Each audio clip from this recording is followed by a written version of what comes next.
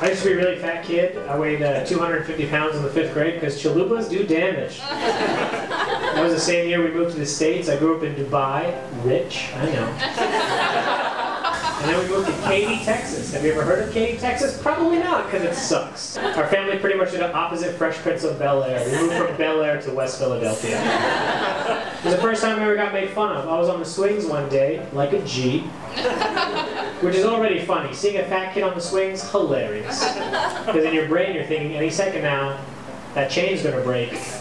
We're gonna have a YouTube video on our hands. So I was on the swings, and about 10 feet away from me, this kid named Bobby. He went, "Hey, get off the swings, Gandhi!" Like, Gandhi? I didn't even know I was being made fun of, because usually when you're being made fun of, you're not being named the most respected person in your people's history. It's like going up to a black guy and be like, "Get off the slide, Martin Luther King!" It doesn't make any sense.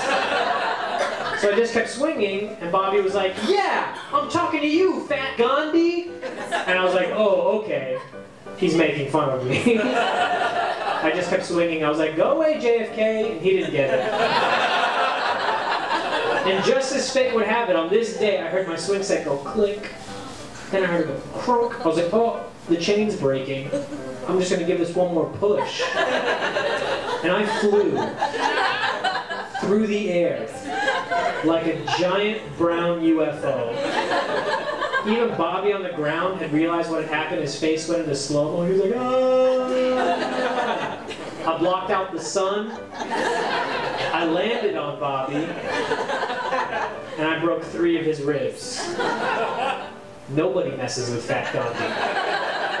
Thank you guys so much.